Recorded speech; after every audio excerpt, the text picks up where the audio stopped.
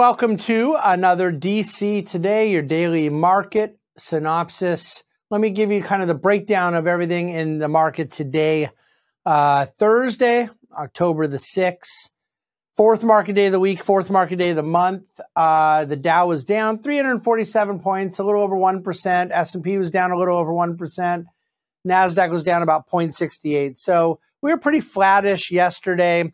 After a big comeback, we were up massively Monday, Tuesday, gave a little back today. I wouldn't say there's anything big surprise going on. The 10-year Treasury yield was up 7 basis points. Let me look where the 2-year closed. With the 10-year closing at 3.83, it's getting closer to where it was last week. It's still, a decent amount below its high of 4% from last week, but it went from 4 all the way down to 3.7. Now it's kind of in that middle range at 3.83. The 2-year was up 10 basis points. So, it really does kind of take away some of the mystery as to why stocks would have a little sell-off today, particularly with another big up day in energy. The bond yields were higher. And that seems to be the greatest correlation we have right now. And so I'm sticking to that story. Energy was the top performing sector. In fact, it was the only positive performing sector, but it was up 1.82%. This is the fourth day in a row of energy being the top performing sector. And I think from its bottom now as a sector of last week, energy's up something like 15% in a week, maybe even a little more. It's been a massive rally there. Crude oil along those lines was closed at $88.90 a barrel.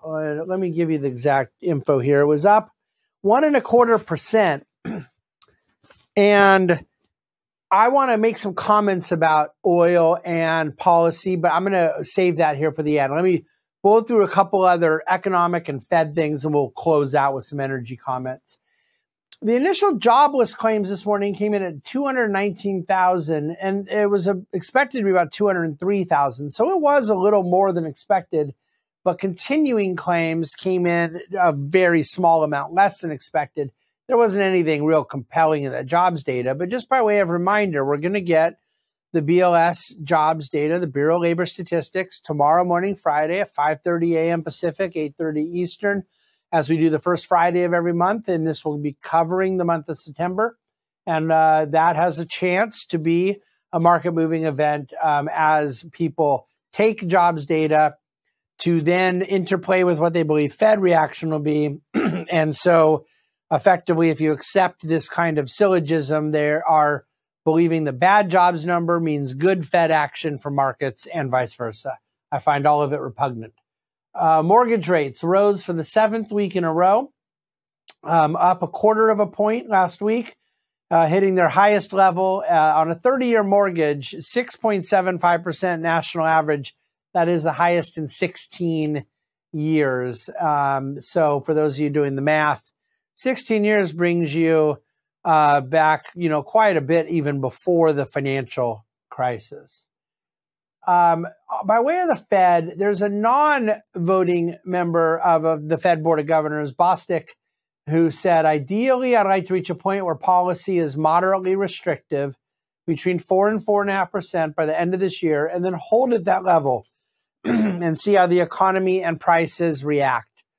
That seems to be kind of a consensus view, not really 4.5 and still hiking, not stopping in the 3s, but getting by the end of the year to around 4 and then holding. But again, this is one governor and not even a voting one, but that was sort of an encapsulation of his statement as to where he wanted to be. In commenting on, I think Mary Daly is our San Francisco board, Federal Reserve Board chairwoman in San Francisco. Mary Daly made the comment, I don't see rate cuts late next year at all, in response to the futures market pricing in cuts coming later in the year. So there's hawkish talk, there's dovish talk, there's in-between talk, and ultimately this is Jerome Powell who's going to make this decision.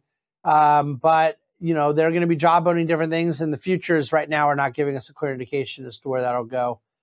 So I did mention yesterday that Apollo had backed out of providing some financing on Elon Musk's purchase of Twitter.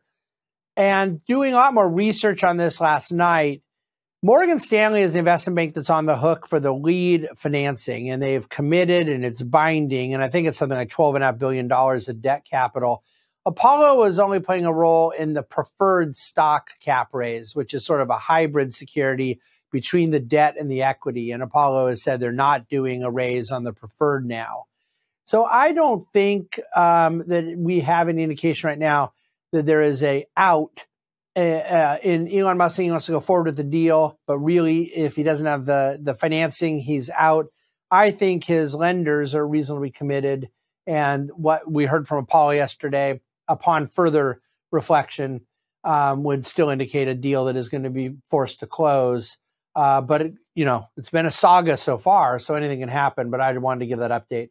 Okay, so oil up massively since the beginning of the week, and the big news yesterday that OPEC Plus has decided to cut production next month by 2 million barrels a day, to target 2 million barrels per day of production cuts.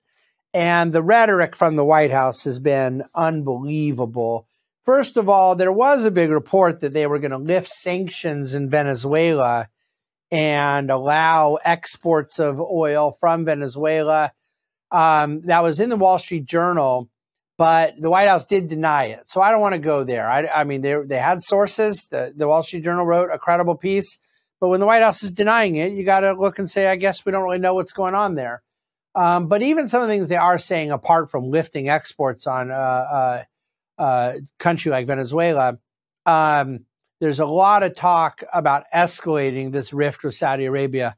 I would not ignore this story for what it means to oil markets. I would not ignore this story for what it may mean geopolitically.